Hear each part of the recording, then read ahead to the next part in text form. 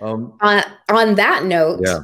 let's get to some of the the more authentic musicians. Well, I like that music has like, I mean, I know there I could go into the postmodern theories on authenticity and identity and so on and so forth, but you know, that's what makes a lot of music political. That's what allows some people to inject their politics into their music, and people really like to be able to connect with people on that level. I think your segment gets to a lot of that. yeah, and yeah, I'm going to be talking about. I decided to highlight some big names, people that everybody knows, to make the same point that I'm going to be talking about three members of the Highwaymen, which is one of the greatest country and just in general supergroups of all time: Johnny Cash, Willie Nelson, and Kris Kristofferson. No disrespect to Waylon Jennings, my personal favorite, but these just fit really well. But I could also be talking about other artists like Blaze Foley or Townes Van Zandt, right? You might know who Townes Van Zandt is, but he spent a life, even though he wrote music that was covered by everybody. He was one of the most influential musicians probably of all time in the United States. Somebody who really struggled financially because he was constantly getting screwed over by this system, this capital system, which rewarded extremely predatory and also highly monopolized record and music industry, right? So I wanted to focus on these folks too, and also give a little bit of a defense for country music, or an argument for country music, because country music is extremely personal to me. It's been the music in the backdrop of my life. It makes me think of home and family and all these things, and I get very angry when I see the state of country music today.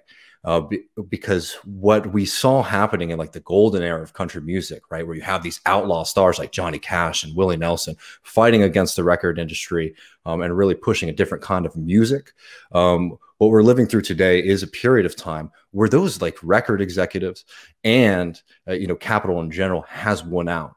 And the people who get the most money in country music aren't making the best music, and they're also think about what happened after 9/11, all of those terrible country songs, supporting the Iraq War, when that wasn't the history of country music. And I think it's really important for fans of it to try to reclaim it today. But let's get into Johnny Cash for a second. We all know Johnny Cash as a rebel, right? The man in black, somebody who seemed to have a lot of fun, drugs, alcohol, all that kind of stuff.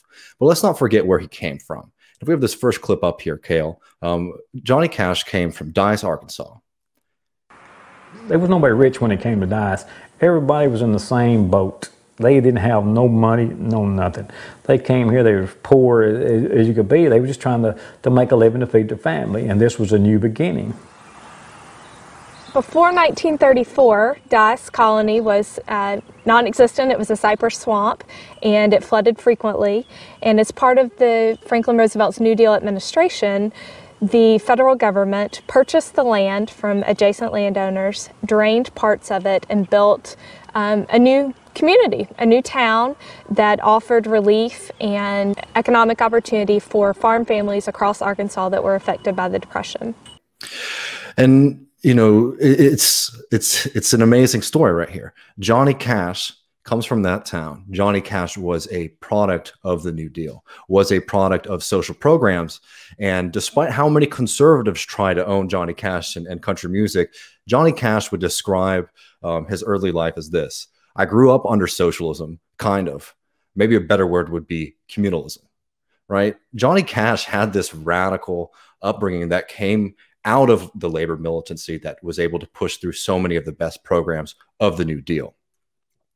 And let's not forget, we all know the story of Johnny Cash. He spent a long time fighting to get into the music industry. Remember, it took a lot for him to really get a serious listen from the folks who basically owned access to the radio waves. But of course, we all know Johnny Cash is a household name. He became an extremely influential musician who changed the face of country music and music in this country in general, right? But he spent his entire time having to fight against a music industry that tended to be extremely conservative, not just politically, but also musically, an industry that was very resistant to change. And I just want you to remember this, that these things are about power at the end of the day. From the previous segment, we were talking about how artists are trying to fight to have control over their own music. It's been the case from the beginning. And the reason for that is that capitalism allows a few people to exert incredible amounts of power over all of us, even if you're a big star. Music is no different. But let's talk a little bit about Johnny Cash's life and this kind of radical tradition. Folks might know this, but, Johnny Cash actually played for Richard Nixon. And it's a very interesting story because Johnny Cash is invited to go play for Richard Nixon, in the middle of this brutal war. And Richard Nixon requests that he plays Okie from Muskogee. For folks who aren't familiar with that, it's a satirical song written by Merle Haggard, basically about beating up hippies who are anti-war, right? Funny story, by the way, when Johnny Cash played his famous concert in San Quentin Prison, Merle Haggard was in that audience. Anyway, Johnny Cash declines Richard Nixon's request and says, "I've got a few of my own to play for you." The first song he played was the Ballad of Ira Hayes. Ira Hayes was one of the American soldiers and a Native American who ended up holding the flag at the Battle of Iwo Jima, that famous photograph. He wrote this song is about how he came back from the war and was mistreated by the government and the system. Some of the lyrics go, "Down the ditches 1,000 years, the waters grew Irish people's crops, till the white man stole their water rights and the sparkling water stopped." Then Johnny Cash went on to play "What is Truth," which was an anti-Vietnam song and called out was basically calling on the ruling class of the society to have some humanity and to listen seriously to the questions that were being brought up by the young folks in the society. And the last song he played was "Man in Black." And for folks who aren't familiar with that song, that's Johnny Cash describing why he wears his signature black. And it's not just a stylistic choice. He wears it for the poor and beaten down, living in the hopeless, hungry side of town. He wears it for the prisoner who has paid for his crime, but is there because he's a victim of the time. Johnny Cash was through and through a radical. And if you think that art can change anyone, that is quite an opportunity to play for somebody as insane and monstrous as Richard Nixon and to play those kind of songs. And one last thing about Johnny Cash and his music, I think, and I propose here, a song that needs to become a mainstay in left organizing spaces is "Oni," which is a ballad that Johnny Cash wrote about a worker who was waiting for the whistle at the end of his last day at the job after spending his entire life working for somebody else, because once that whistle blows, he's going to punch his boss in the face. He dedicates the song to the working man, for every man that puts in 8 or 10 hard hours a day of work, toil, and sweat, always got somebody looking down his neck, trying to get more out of him than he really ought to have put in. I bring this up to just compare it to what you're going to hear on, popular country radio stations today. Nothing as radical as this, but that's the tradition of country music. And before we move on from Johnny Cash, I also just want to throw this one out here because it's a great clip from Johnny Cash, who actually was in the miniseries North and South. And when he knew that this was going on, he specifically demanded to play the radical abolitionist John Brown. These are members of my staff. You talk as though we're at war, sir. We most certainly are at war. My men and I came all the way from Kansas to make sure justice prevails and to ensure the freedom of Negroes in this state. I love that clip, one, because it's great to see Johnny Cash as John Brown, but also because Patrick Swayze has a terrible Southern accent, and Johnny Cash just cannot, hold back his own twang. But let's talk about Willie Nelson for a second, too, because this is another person who we all know, because of his, love of weed. Willie Nelson is obviously an incredible human being, an incredible musician, but this is another person too, who had to spend the early parts of his career fighting against a record industry, which refused to let him play music his own way. And it's just something that you have to think about. One, these are labor issues, but man, it's such a horrible crime to think about how many other people were not allowed to basically present their music to the world because a bunch of wealthy people who control basically access to music production prevent visionaries and artists from being able to make music. He had to leave Nashville, come to Austin, where there was a much more laid back hippie scene, to be able to become the Willie Nelson that we all know and love today. But I wanted to focus on one aspect of Willie Nelson's advocacy that a lot of folks miss out on.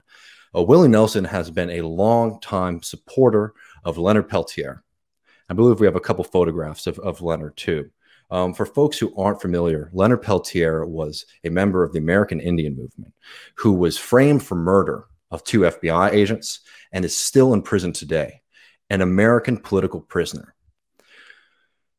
Willie Nelson constantly would do benefit concerts in support of Leonard Peltier and for Leonard Peltier's freedom. We have this one right here, Cowboys for Indians and Justice for Leonard Peltier.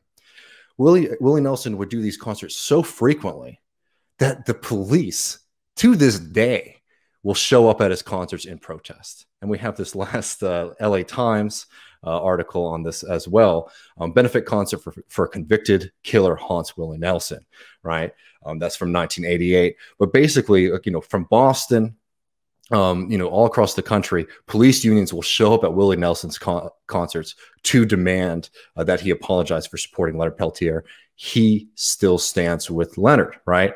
And this is one of those things that gets completely overshadowed on purpose by a music industry that wants to hide how radical and progressive these folks were.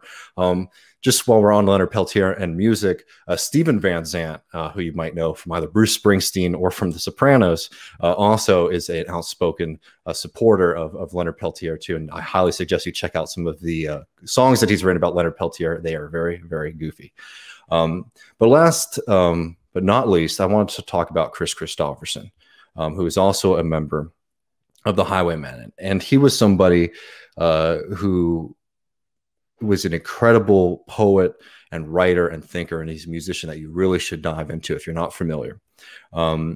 But he's somebody who too had to fight to get into the record industry, and they would constantly, even when he became a big star, would tell him that he could not sing the songs about the things that he wanted to sing about, or they would try to censor his music, right? And that's because he was an outspoken critic of U.S. imperialism, not just the war in Vietnam, but he was a supporter of the Sandinistas. And he was obviously an outspoken critic of the war in Iraq. And he had to spend his career, even though he was one of the most famous artists out there, constantly having contracts pulled out from underneath his feet because record companies didn't want somebody who was talking about truth and justice. And we have this last little clip here about him talking about censorship in music. The reason that the music didn't have an effect on the war in Iraq was not that we stopped making the music, was that they stopped playing it. I think the people behind the censorship,